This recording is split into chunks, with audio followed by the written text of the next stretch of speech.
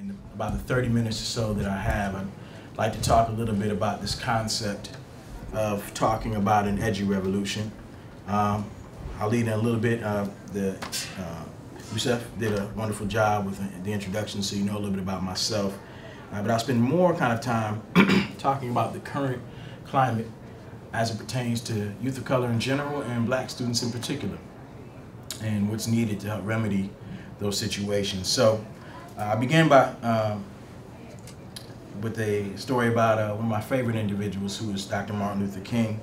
As we know, as years pass, it becomes increasingly more convenient to quote Reverend Dr. Martin Luther King. It's in vogue at this point to pluck one of his sayings, sort of devoid of context, and then use it as a standard of measurement for struggles of justice. Even those who would likely be his political opponents in contemporary times find a way to get mileage out of words, specifically out of the I Have a Dream speech. He's become, in my opinion, and this is somebody who really loves King, I think a caricature of himself.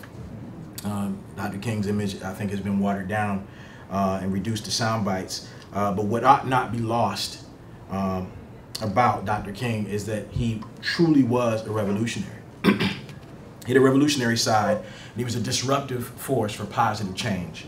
Of all his many speeches and sermons and writings and interviews, the one that surfaces for me right now is a message titled "Remaining Awake Through a Great Revolution," from 1968. Remaining Awake Through a Great Revolution. This one is particularly poignant because he makes reference to the story about Rip Van Winkle. Are y'all familiar with this story?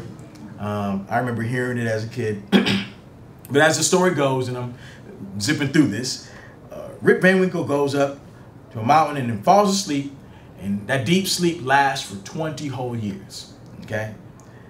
So he's been asleep for 2 decades, and then he suddenly wakes up, and when Rip Van Winkle wakes up, he wakes up to an entirely different world altogether than the one he went to sleep in. He awakens to find that things have changed pretty drastically, and Dr. King focuses on this particular part. When Rip Van Winkle wakes up from his sleep on the side of the mountain, or rather when he goes to sleep, there's a picture of King George III of England when he lays his head down. When he wakes up and he arises from his slumber, there is a picture of George Washington. And that's symbolic because Rip Van Winkle slept through a revolution. He slept through the American Revolution.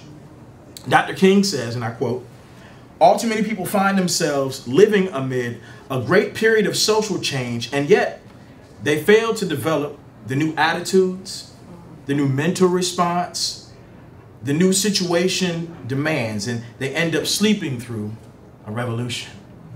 And he goes on to use this as a frame to talk about the issues of the 1960s. But I'd like to borrow his frame for a moment to encourage us not to sleep through a revolution, but I'm talking about an edgy revolution. I would submit that given the challenges we find ourselves in socially, politically, in our present atmosphere and age, that we stand in need of a revolution as well. And when I say that, what I mean is a radical change of circumstance, particularly in our education system, and particularly as it concerns students of color. Now, I realize this is an African-American event primarily, and so I will focus particularly on our group of African-Americans, but many of the things that I'm mentioning apply to other groups of color as well, from Latinx folks to Native folks, to segments of Asian populations as well. It's incumbent upon us at this moment in time not to fall asleep at the wheel.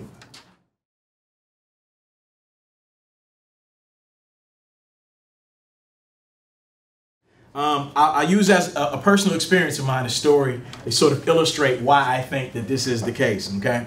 While speaking to a group of African-American young men at a high school, which will remain nameless, about habits of success and overcoming obstacles, I made mention of the fact that as a people of darker hue, that they will have to endure challenges that their white counterparts will often never have to endure.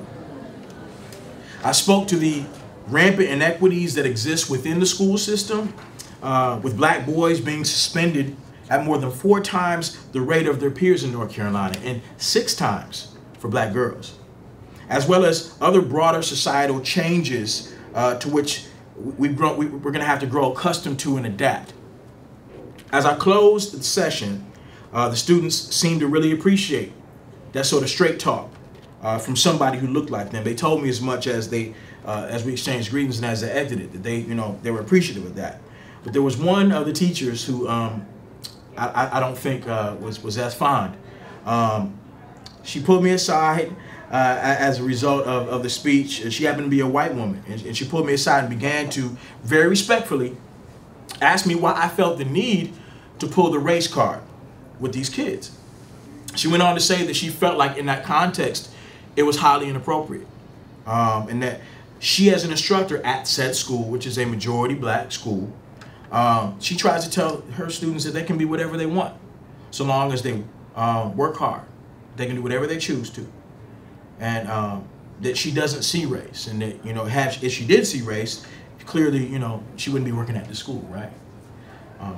I replied that as much as I would love for that to be true, sincerely, that it was my job, and furthermore the job of educators, to confront the harsh realities of this society as they currently are, and that while I certainly know that these young men possess all the ability and all the aptitude to be great, to not talk about racism as a barrier, it constitutes a dereliction of duty on the part of educators.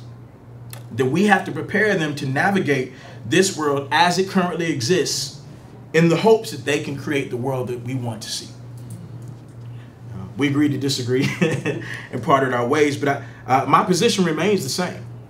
That's pretty much my outlook. I think it's wildly irresponsible to approach teaching and learning in a way that ignores the intersections of race and education. As Carter G. Woodson makes the case in his classic text, The Miseducation of the Negro, these things must be viewed within their historical setting. You can't simply tear things out of the pages of the past without supplying them with some sort of context.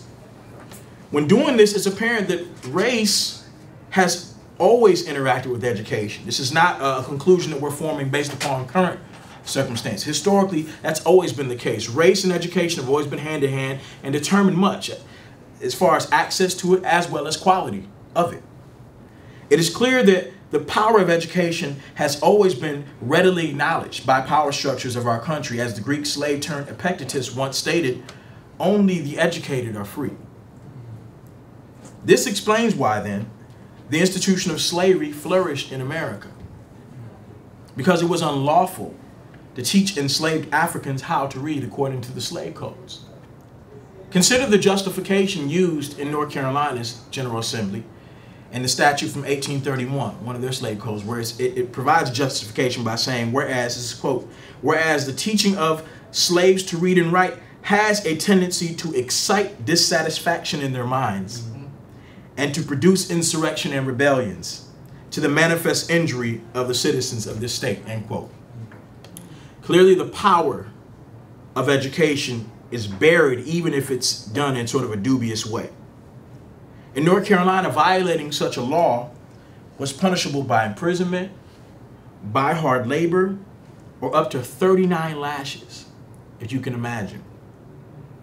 Despite this, the descendants of kidnapped and enslaved Africans still had a reverence, still had an appetite for learning, and pursued it with reckless abandonment, despite the consequences.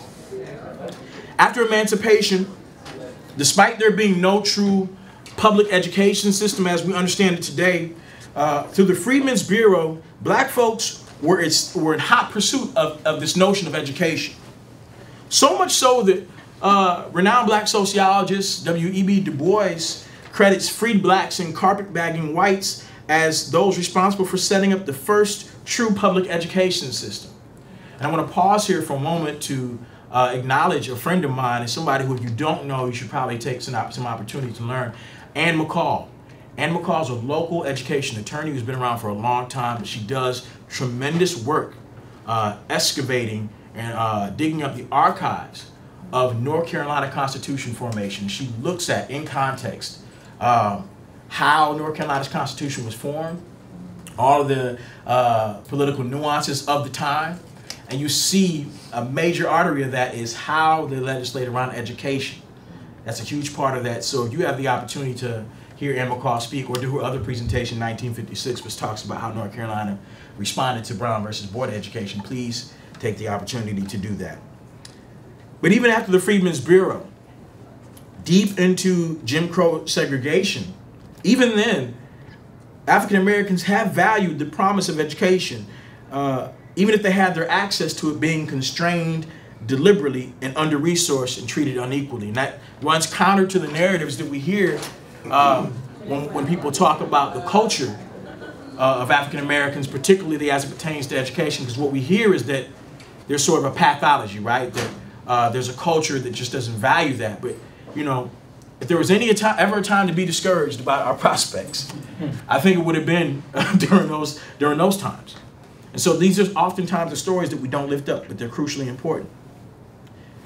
So even in segregation, nonetheless, the interesting thing about that false market of segregation is that it actually created a pipeline where the best and the brightest black teaching talent was forced to be in the classroom as instructors, naturally because you don't have the full suite of options to pursue other careers and so forth. And what that created was a cohort of black teachers who were incredibly skilled, who were able to engage and deliberate and critique and build up their population in ways that heretofore just hadn't been experienced. They conveyed important knowledge about how to survive in an overtly racist society of that time. Even after the victory of Brown versus Board of Education, it's interesting because we talk about desegregation oftentimes as if it's this thing that went off without a hitch, and we know, I mean, when you see the stories, you know, I live in Charlotte, and you see what happened to Dorothy Counts in '57, or you know, Little Rock, or wherever else. That it didn't go off without a hitch. That oftentimes it was black students who ended up bearing the brunt of integration. Even then, though, race would prove significant, because as Bell Hooks, radical black feminist and educator, mentions in her text, Teaching to Transgress, she recalls her experience growing up in the South in segregated schools under the tutelage of phenomenal black educators. She says that those educators viewed teaching as a political act. That by teaching them how to think, how to be intelligent, how to counter the narrative and the stereotypes, that was a deliberately anti-racist thing to do. And that they were aware of that. And then she talks about the contrast and being a part of integration efforts, where she then had to go to schools with primarily white teachers in that environment who didn't possess the same approach to learning, and how it caused her to lose interest because it had no connection to her lived experience. Recently, I don't know if you all heard this podcast from Malcolm Gladwell. Malcolm Gladwell is a renowned author, but he talks about in his podcast, Revisionist History, the little known stories about the massive loss of black teachers that happened as a result of Brown versus Board. And what he says is that although America may have integrated the student populations, if you want to use the term integration, what we failed to do was integrate the teaching force. So that as many of these districts consolidated, those scores of black teachers that I mentioned before were never absorbed into the districts. In fact, there were massive layoffs, whole cloth. Districts were outright refusing to hire those black teachers. And so you have to imagine all of the teaching talent that leaked out of that pipeline in that one seminal moment. And that consequently is the history of why we say, where are the black teachers at? Well, there's a story behind that.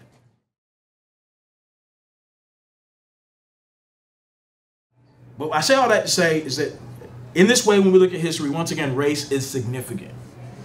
We just don't have the luxury of not talking about it.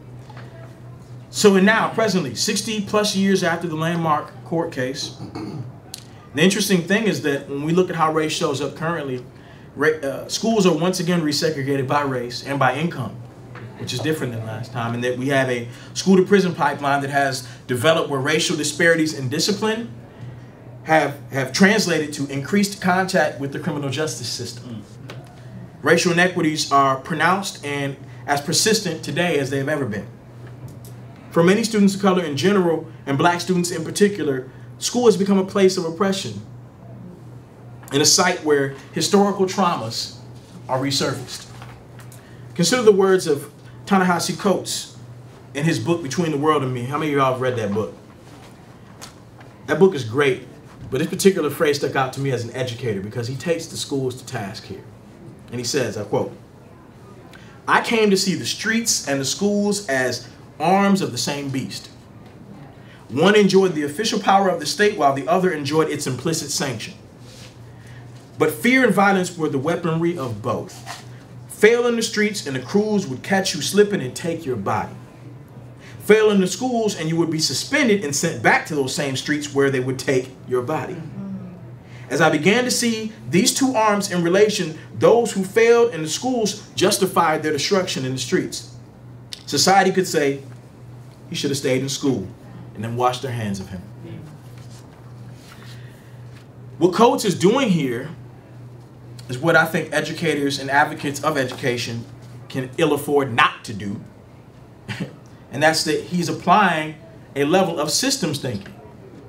He understands that the education system is but one in an interrelated web of systems, and that it does not exist in a vacuum all by itself.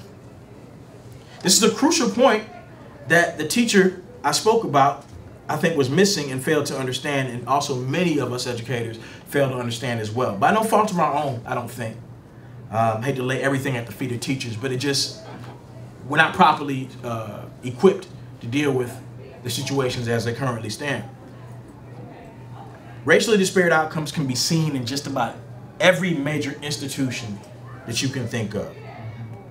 The institutional racism and white supremacy are systemic threads woven into the social fabric. They're not mere one-offs or individual instances or acts of meanness. They are systemic in nature. There's a sentencing gap where black males receive sentences 20% longer than similarly situated whites in the criminal justice system, according to a study just released recently by the Sentencing Commission. There's a wage gap where blacks are paid less for doing the same jobs even when they have the same credentials. As a consequence, there is a racial wealth gap, with the average white household wealth being more than 7 times that of black households, and the average, in the median household wealth being 12 times higher. There's research that shows job applicants are less likely to get callbacks if they have black-sounding names. They're more likely to be targeted for subprime mortgages and loans, even if their income and credit is higher than their white counterparts.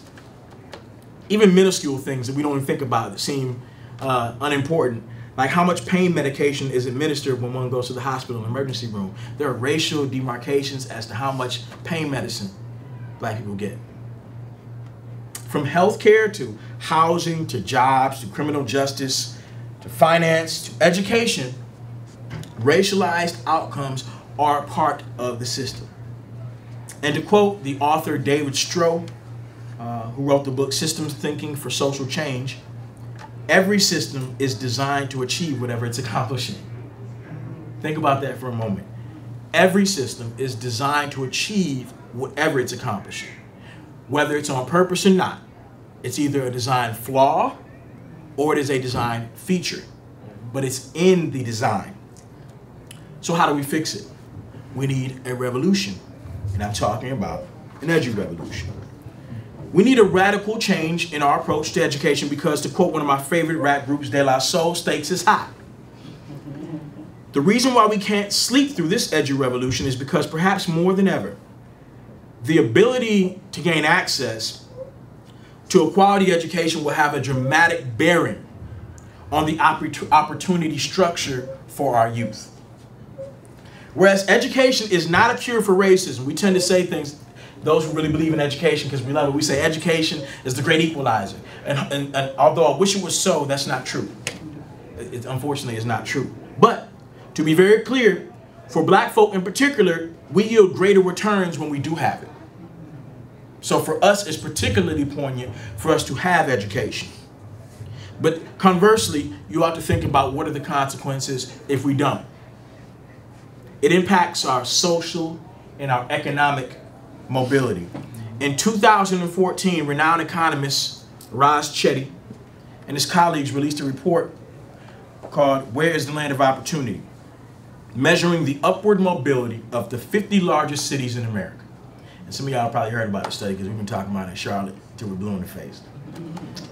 What he found is that the absolute upward mobility of the 50 largest cities, that out of those 50 largest, that Charlotte ranked dead last.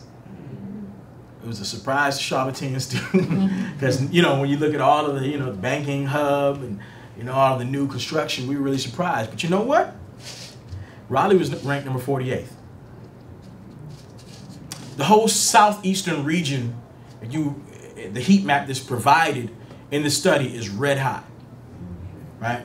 So it's a regional problem, right? And when you talk about economic mobility, you're talking about, you break the population up into quintiles. Okay, so you break them up into fifths. Your lowest quintile, so that is your most underprivileged group, right? Your working poor, your underclass, have the least ability to move from the bottom to the top in Charlotte than anywhere else in the country. So that if you are born into poverty, you are more likely to remain in poverty throughout the duration of your life. In that way, social and economic mobility, or lack thereof, almost determines your life chances. And it's interesting because the 5 major factors that correlate with economic mobility in that study are segregation, residential segregation. We all know the history of how that came about, right? We like to think that neighborhoods naturally evolve and that people are tribal, and maybe to an extent, right? But the truth of the matter is there's a long, 5-decade history of housing discrimination, of redlining, of blockbusting, of housing policy that deliberately created and ghettoized communities by undervaluing them based upon the population density of people of color, right? So that's very much a design for an impoverished neighborhood. But that legacy lives on today, right? We still see that. And so areas where you have high residential segregation, where there's racial and economic segregation, that impacts economic opportunity. Income inequality. So that is places where you don't have a thriving, robust middle class, where there's a small concentrated few at the top who have a lot, and then you have just whole swaths of populations who are making, barely even, if even, a livable wage. That consequently impacts economic mobility. Okay, so what you have as a result of that is that you've hollowed out the middle class, and folks can't move up because there's nobody to occupy those positions. And then school quality. Goes without saying, what happens at the school determines your fate as well. Social capital and family structure. It's important to talk about the role of school quality in this because that experience will help determine life chances for children. I want to pause here because family formation is something we tend to gloss over. But one thing I want to state is that it should go without saying that parents have a responsibility to instill the values of learning and of discipline and of respect in their children. While we talk about systems and how systems constrain opportunities, truth is there's a segment of us who ain't getting the job done too, right? And that we have to be accountable for that. That is our responsibility. I'm as much a proponent for personal responsibility as everybody else. But when that system doesn't permit those in the margins to really be successful, there's not enough personal responsibility in the world to offset that, okay? So we have to make sure we're dealing with that.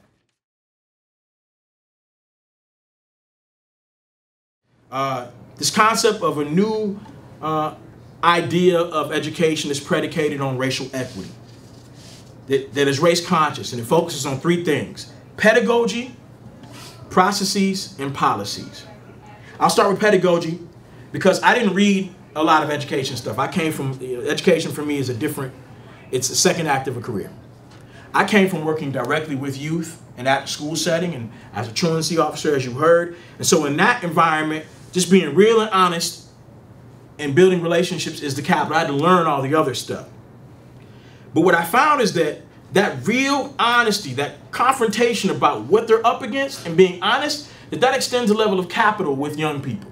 So that I would begin every class, every course, first day of school, by telling them effectively what I told you, that the education system is essentially a setup, right? And they look at me like, is you supposed to be saying this, right? But what I would do is I would say, now that you know that, if we work in tandem, I would like for us to find ways to confront the system. And I think that if you allow me, together we can find ways to disrupt that. I didn't know what I was doing at the time. I stumbled into this. I didn't know there was a label to this approach that is called critical pedagogy. It was a student who put Pedagogy of the Oppressed in my hands and said, hey, Mr. Ford, have you ever read this? I had never been exposed to Paulo Freire's writings. I didn't know that there was an approach to education where you were expected to co-investigate societal problems with students in the world that they exist in. That stuff had never passed through my hands in teacher preparation. I never had the concept or idea of education as a practice of freedom implanted in my mind. I never had been exposed to researchers like Sonia Nieto, Pedro Nogueira, Gloria Ladson-Billings, and Chance Lewis. Okay? So those are the sorts of things that there's no excuse for. There should be nobody who steps into or in front of children of color in particular who has not read Paulo Freire, who has not read The Miseducation of the Negro. These are things that have to be a part of pre-service and in-service teaching in order to shift pedagogy. Second is processes. Our routines and the decisions we make have to be scrutinized. We have to evaluate the systems and apply systems thinking, because there's a reason why black students are overrepresented in special education and underrepresented and academically and intellectually gifted. That's not about aptitude, okay? Because even when students of color score high on benchmark assessments, they're still not promoted into these courses or referred at the same rate as many white students of whom don't score as highly. So what that says is there's a systems problem here where there are discretionary decisions that are being made. Even with suspensions, discretionary infractions, those that are our judgment call, are where those disparities tend to lie, because oftentimes the same offenses, and this is the work of Russell Skiba, that black and whites, when they do the same offenses, those that are really kind of gray, like disrespect, insubordination, aggressive behavior, that is where your disparities lie. And so unless we audit systems and ensure that there is parity in the decisions and the processes that we have, we'll continue to see the same outcomes. And lastly, policy. So much of what we see is structural. There has been a move toward colorblind approaches to education, and guess what? It has given us color-coded outcomes because we have diminished the significance of race. We have attempted to paper over things and assume that race is merely skin color, and it's not. It denotes culture, it denotes a certain lived experience, it denotes certain behavior. Geneva Gay said there's no such thing as culturally neutral teaching. The way that you talk, walk, eat, speak, all that stuff is laden with culture. And so, as Eduardo Bonilla Silva says, if you don't account for these things in the policies that we make, right? If we're not deliberate about it, I wrote a piece about recruiting teachers of color. If we're not deliberate about targeting certain populations, then it constitutes what Bonilla Silva calls a sort of colorblind racism, which just reinforces the hierarchy without us doing anything. It's racism without races. And I don't know everything, y'all. Yeah, I want to leave by saying that. I don't know everything. I don't have all the answers. What I can tell you is that in all of my work, from here to my demise, I will make it my explicit purpose to pursue the answers to these profound questions in order to find ways to improve outcomes for students of color with every fiber in my being. And I would hope that we would do the same, because our literal democracy depends on our ability to take care of even the least of these and ensure that everybody has not the same thing, but everybody has what they need.